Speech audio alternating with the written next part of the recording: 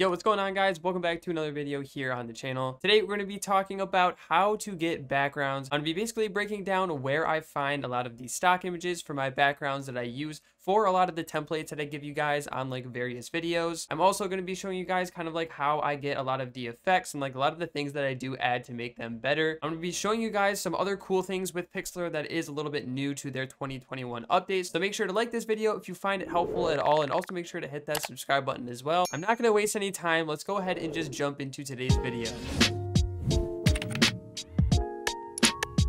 Alright, so first things first, I do apologize. During the last tutorial, the audio was messed up and it was only coming out of like one, or it was only recording like one audio channel. So I'm sorry about that, but I did fix it in this video, so hopefully it's better. What we're going to talk about first is we're going to talk about this new thing that they added to Pixlr, where you guys can open like PSD documents and you guys can also save Pixlr documents as well now. So if you guys don't know what a PSD is, it's basically a Photoshop document, and basically I have a folder of them right here, but you guys can see if I open it, it's gonna have a bunch of different Photoshop files right here, and this is a little file icon for it as well. Now I'm assuming that a lot of you guys don't have Photoshop, therefore you guys aren't able to open like Photoshop graphics packs at all. If you can find them on YouTube, a lot of creators do make free graphics packs for their fans or subscribers, and 99% of the time they are PSD documents because most of them do use Adobe Photoshop, which you do end up having to pay for. But Pixlr added it so you guys can now open a certain amount of Photoshop documents, and we're going to be showing you guys how to do that because it's not complicated,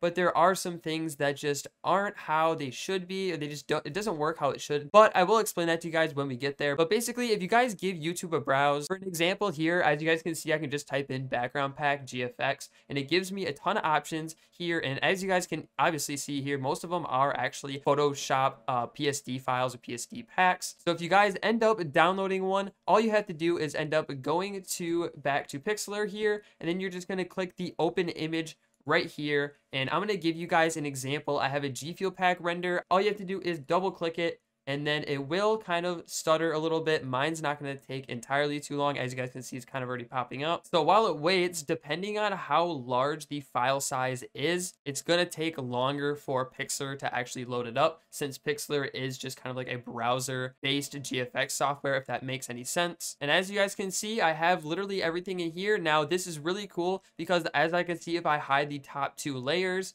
I have all of these renders of different like energy drinks. Now, if I go all the way down here, you guys can see I have some G Fuel ones as well. As you guys can see, these are really, really high quality. Like, we got some tubs here. I think I used this a long time ago when I used to like upload G Fuel reviews on the channel. We have tons of these. And basically, this is the same concept. You guys can open pretty much any Photoshop document. Now, there is one catch to it, unfortunately. So if I close out of this and I go to open image, I have, for example, this flux pack right here. As you guys can see, the size is just significantly larger than this pack. Now, if I go ahead and double click this one, which I'm not going to do because it's going to glitch out, it's basically just going to keep loading, and it's basically just going to take forever to open. I have a pretty decent PC, and it takes a lot of oomph for it to open. So maybe if you guys have a better PC, let me know in the comment section down below if you guys can get, you know, some larger graphics packs to work. But for me, I had to go through on YouTube and kind of just find like smaller sized graphics packs in order to kind of open them, because as you kind of get larger, it just takes longer and longer to open, and then it gets to the point where it just doesn't even open at all. And I honestly really don't think there's anything for Pixlr to do on their side of things that can fix that, since it is like a browser based graphics thing, as I kind of mentioned before. But basically, yeah, that's where I get a lot of kind of like these stock images. Now, I'll show you guys here. This is actually one of these stock images, the purple stock images that I got from one of those packs. Now, the key thing about using stock images and things like that is that obviously, like, you didn't make the image yourself. So if you're going to want to use it, or you're going to want to sell it, you're going to want to do anything with it realistically, you're going to want to put your own spin on it. This background was almost completely like just black, and it had a couple things on it, but as you can see, I added a lot of like the lightning behind it. I added this lens flare as well on the left. I added a lot of this stuff down below, and that's kind of how I'm able to do it. Now, if we take a look at this yellow one that I made, this isn't the final version, as I haven't really released a video for this one yet. This one is just kind of like an early version. The gun isn't quite coming through. But the point of this is that this like blue background back here, I actually got that from a Photoshop background kind of like render pack as well. And all I did was kind of take that image and cut it in half and then kind of put that background behind that right side. And on that note, I will go ahead and show you guys kind of how to kind of extract the layers from the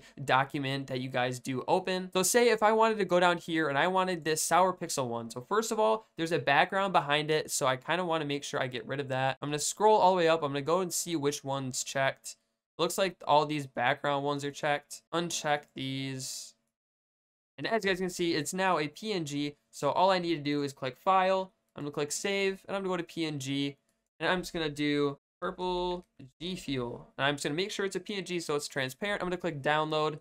Then as you guys can see, you have your image right here. And it's really good and really high quality as well. Now, whenever you're in a project, say I go to a different Pixlr one and I just open up a random one, I can just click layer and I can go to add image as layer. And then we can just go ahead and just find that one that we just downloaded. So I'm going to click it right here. And as you guys can see, it's now in your project. And then all you have to do is kind of shape it however you want. Now you're going to have to do this process. You're going to have to repeat it for each individual layer that you do want from the graphics pack. So it is a little bit tedious, I'd say. So that's kind of like the brief overview of being able to make them from like a stock image and be able to alter it. Now I do make a lot of them that I do give out for free, as you guys can see here. I do make those with just like the tools and everything like that on Pixlr. So I can't really show you guys in this video how I make them from scratch, but if you guys do want to watch, I believe this one is a tutorial and a template. So I do go in this video like in detail on how I kind of like made a lot of the boxes and how I kind of made a lot of the icons as well. For me, it is all about the font choice. So a lot of these are just characters that I put on the backgrounds. Very simple, honestly. It all just depends on what type of font you're using, what kind of like aesthetic you're going for. And here I'm almost going for like a simple glitch theme. If you guys want to see a video of me going super in detail on how to use a lot of the tools and stuff in Pixlr and how to kind of make something for yourself, make sure to go ahead and first like this video. Second, make sure to go ahead and leave a comment down below letting me know. And if you guys have any specific questions, if I didn't clarify something enough, make sure to go ahead and leave that in the comment section down below as well. Again, I appreciate you guys for watching today's video. I will catch you guys in the next video on the channel. Peace.